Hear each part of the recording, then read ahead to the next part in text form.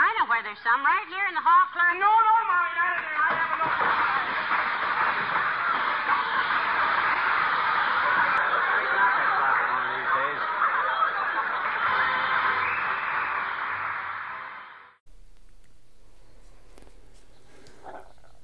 This particular radio is a Royal D7000Y TransOceanic, and I can't read a name. Looks like somebody tried to erase it, but it does in fact come from the state of Oregon, which is where I am right now. So I didn't get it in Mexico, I got it in Oregon. Cool. But it was obviously sitting someplace dank. These screws are all rusted away. Not rusted away, just badly corroded. Might have gotten in some water at some point. Who knows?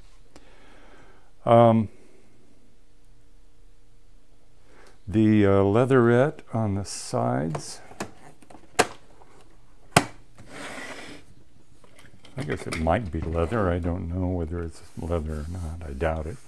Alcohide looks good. The band switch rotates fully. It's full range. This side looks pretty good too. Just this disaster of a back. These screws aren't badly rusted, so maybe there's hope for this. That one is. Well, we'll see. We'll see what's inside here.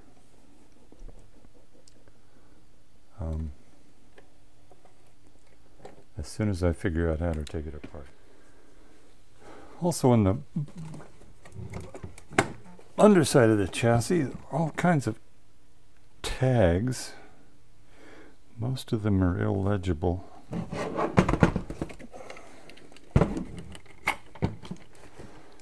Labels, I should say.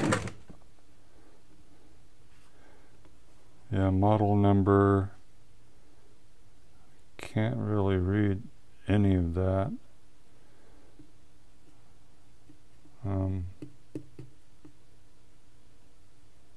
Can't read that. I can read 6187 on that. UL tag. And caution, do not open. Cabinet contains does not contain user service information.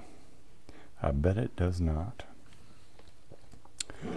But that's where we'll start.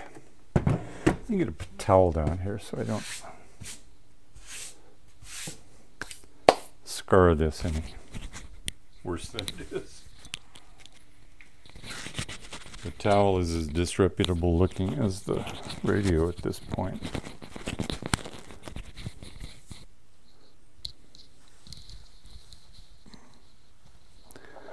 Okay, I think the first step is to take this back cover off, and it looks like there are 3 Phillips screws. I don't see anything else here. We'll take these off and see what shows itself.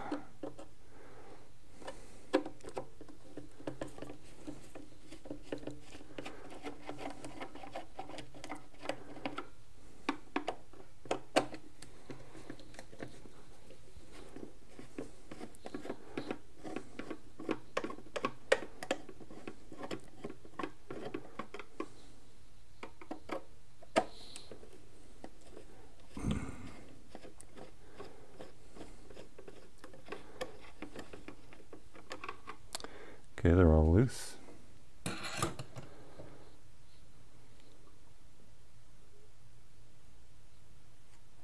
Let's see. Oh, okay. Oh, mercy. We have some wires we need to... There's material in here, which usually indicates a rodent. We have some wires we need to take loose first. There's a jack here. It says tuner on the case. That's got a bundle of wires going to it. There's a green wire going up to the antenna up here. And looks like an audio transformer on this back wall right here.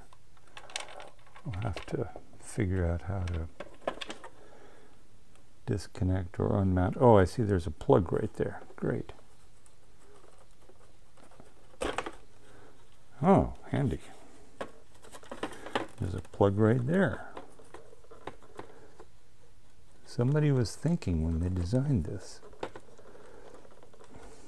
If I can get it out of there.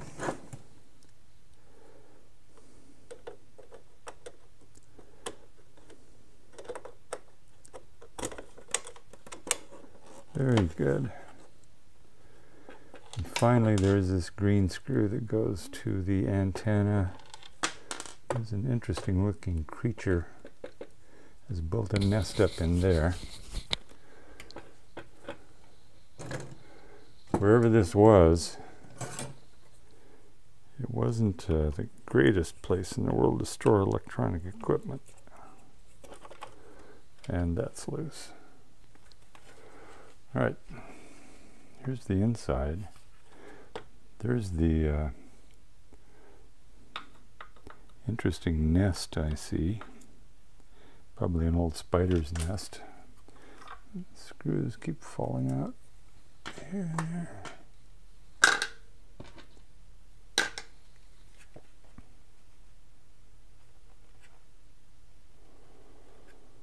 Okay.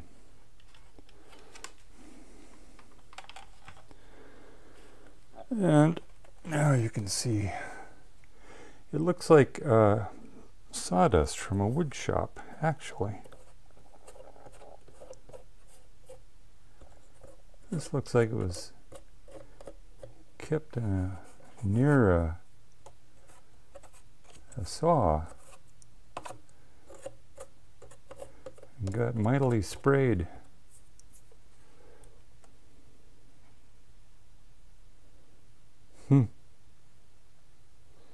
Okay, it's not terribly corroded back here, which is good news.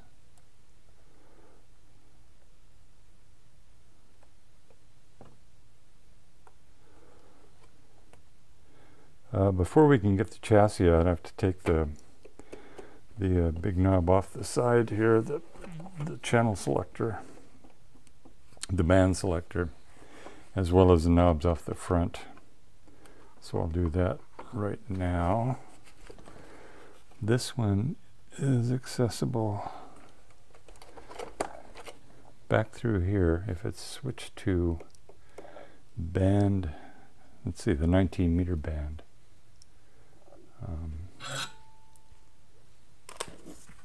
Let's see if I can get that one off.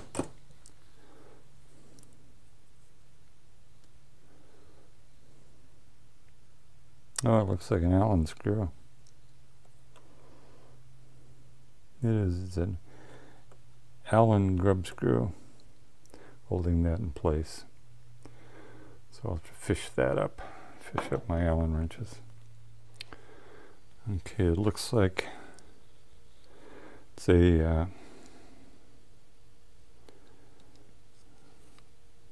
3/32.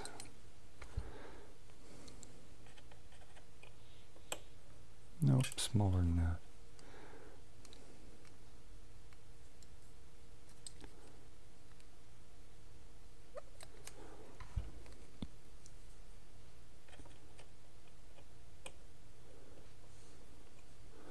There it is. 5/64. And there's our first knob off. Boy, this thing picks up a lot of bands. Okay. Now I'll turn it over and we can pull the knobs off the front.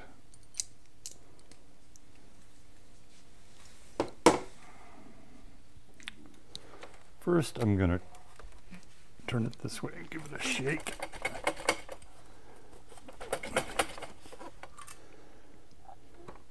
Yeah, I think I'm right. This isn't mouse stuff. This is just blown in sawdust from a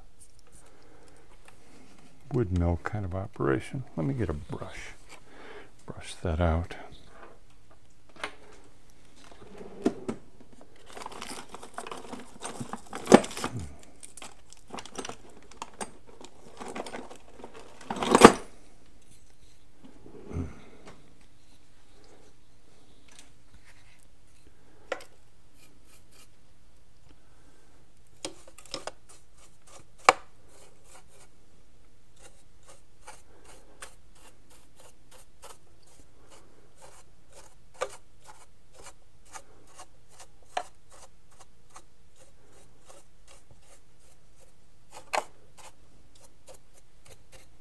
Okay, that's the bulk of it.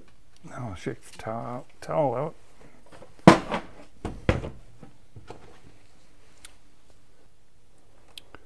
Okay, there are 5 screws that hold the chassis in. We haven't taken the knobs off first.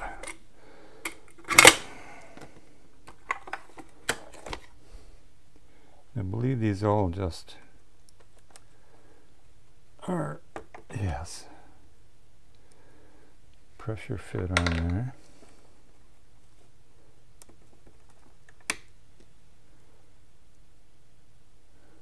The small ones all seem the same.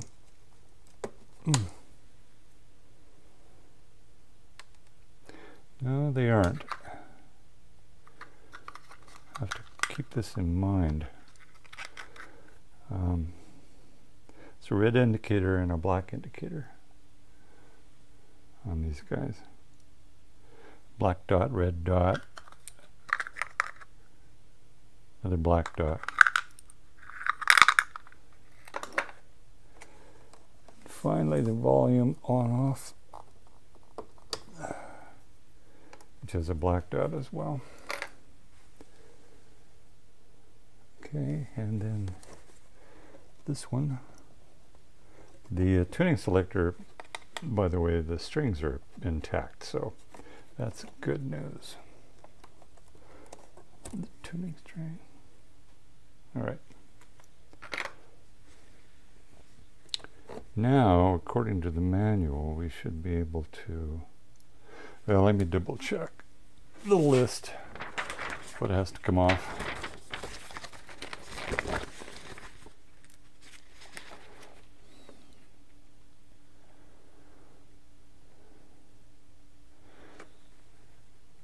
Yeah, these four knobs and this one. We already got the band selector out. So there will be 5 screws that we need to be removed.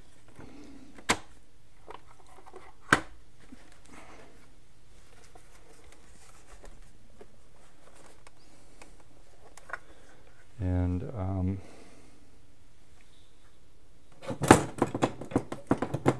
they are one there, one there, one there, and that bracket comes out. Then there are 2 more back in here, one here, and one back in here, that all need to be removed. So I'll do that.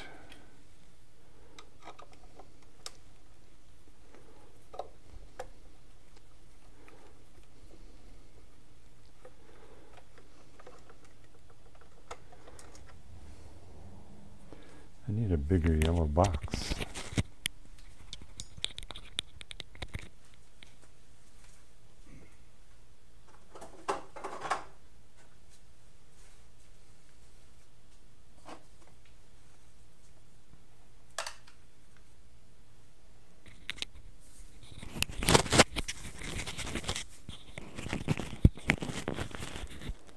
I'm scanning as I'm doing this. I'm not seeing any missing transistors so far, which is good.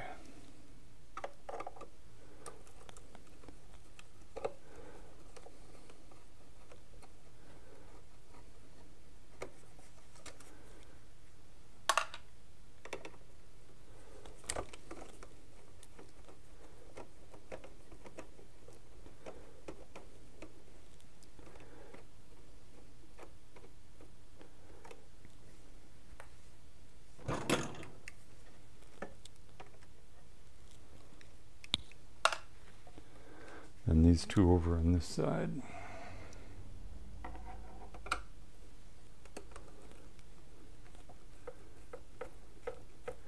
I need to be using the magnetic screwdriver for that because I don't want them to fall down in there when they come loose.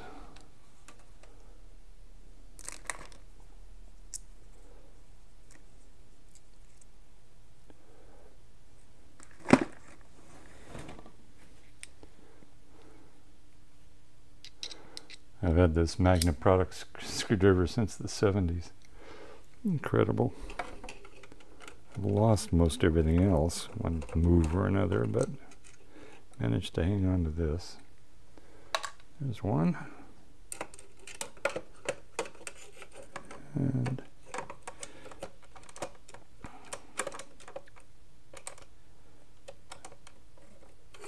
And the barrel of this is too big to fit in there. Too bad.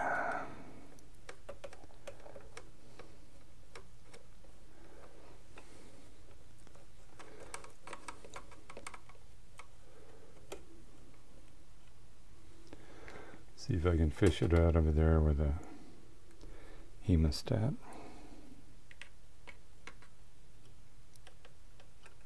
Without dropping it. There it is.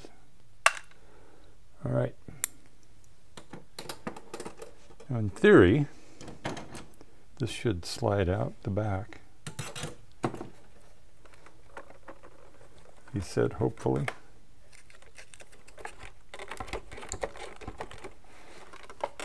Feels like there's something else.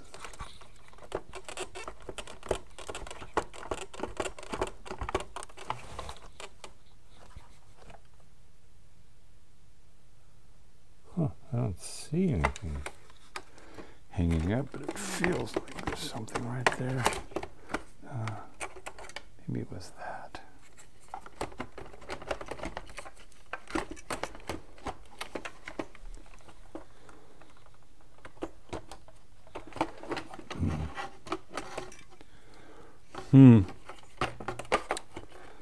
Speaker wires need to be taken off.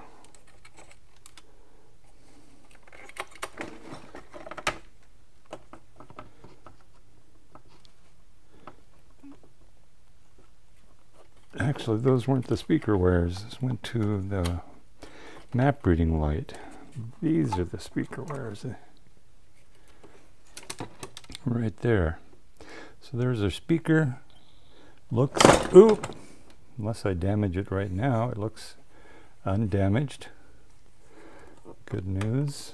More of that wood shop stuff floating around in there. But I'll set this aside.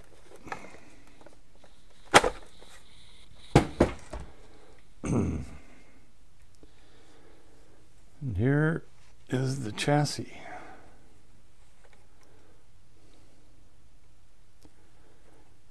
Now, as I recall, I looked at Miguel's video some months back, and as I recall, some of the capacitors are really easy to get to. Others, like ones that are in this housing, are darn difficult, and as it might be that he chose not to try. I can't recall for sure. I might choose not to try too. But overall, it's not bad. It's pretty shiny in there. It doesn't look like it's had any work done on it at first glance.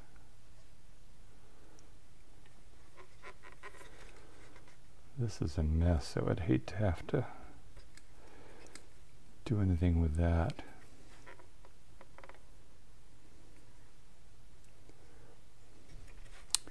And around here, some electrolytics down in here. Well, that's right. This needs to be removed to get at some of those. And I think it looked like it was on his videos pretty straightforward. We'll see. I also wanted to look at the wrinkled material. I wonder why that's wrinkled like that. Let me manually turn this band switch.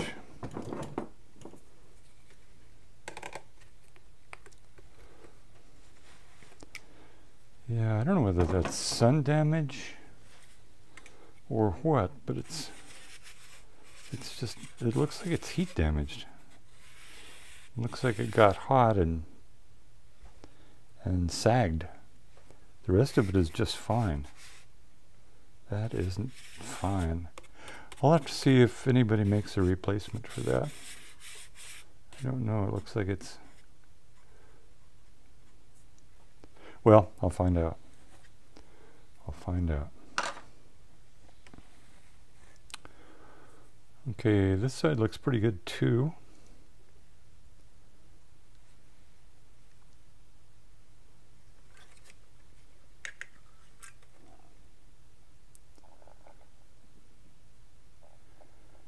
It should be, given the longevity of transistors.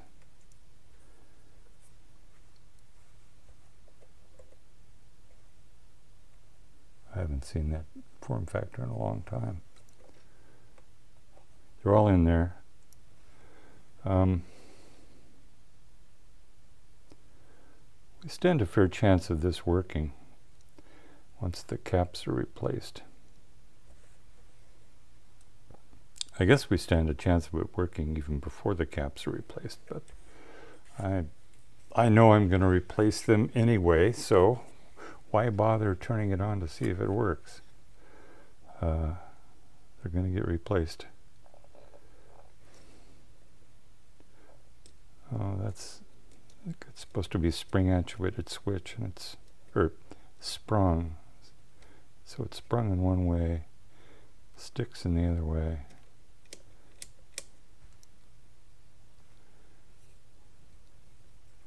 Well, okay.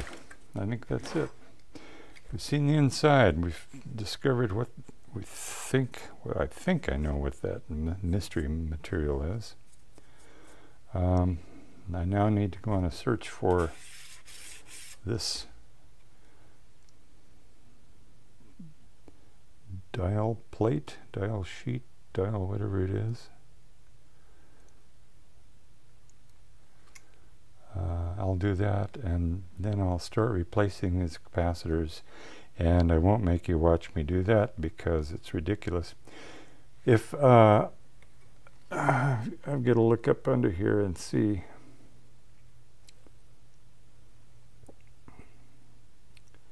if there's anything I need to touch up in there other than this dirty switch, which I can get out with some cleaner from right here.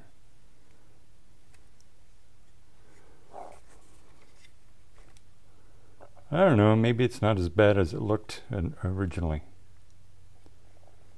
I guess we'll find out. We'll find out.